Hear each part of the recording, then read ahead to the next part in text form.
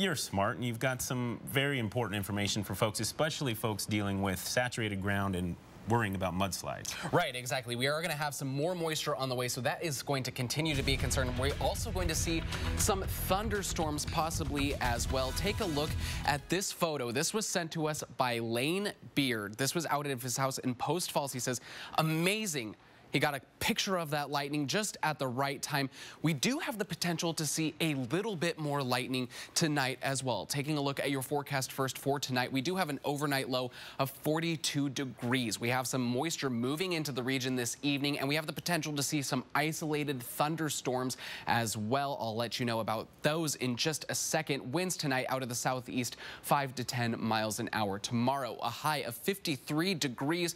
We're going to be showery in the morning and afternoon. Then we'll start drying out into the evening. We're going to be cloudy tomorrow for the whole day, though. Winds a little gustier tomorrow out of the southwest, 5 to 15 miles an hour. Those gusts up to 25 miles an hour. You can take a look at this moisture that's moving into the region right now. It's not going to be hitting Spokane quite yet, but we are seeing some showers up near Deer Park, Colville, a little east of Moses Lake, Pullman and Moscow, seeing a few isolated showers as well. Those going to continue into this evening. And as these showers move in, we also have some very unstable, or a lot of instability in the atmosphere right now. That is what is going to lead to those thunderstorms. Those thunderstorms going to be in central Washington, southeastern Washington, and the lower Idaho panhandle.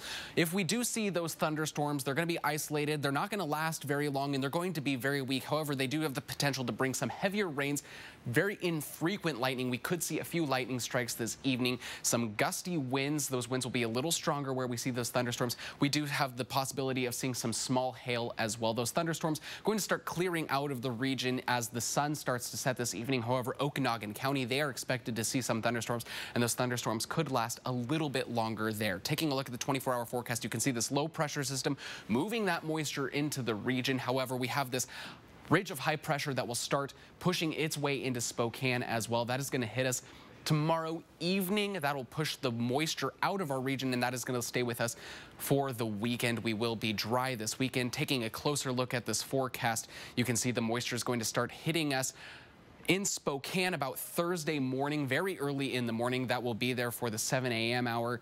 That is going to start pushing out tomorrow afternoon as well. Then we should be dry heading into the weekend. Taking a look at the almanac, no moisture today, and our temperatures, you can see they were right around average for our high and our low. Right now in Spokane, 60 degrees, winds out of the south 10 miles an hour.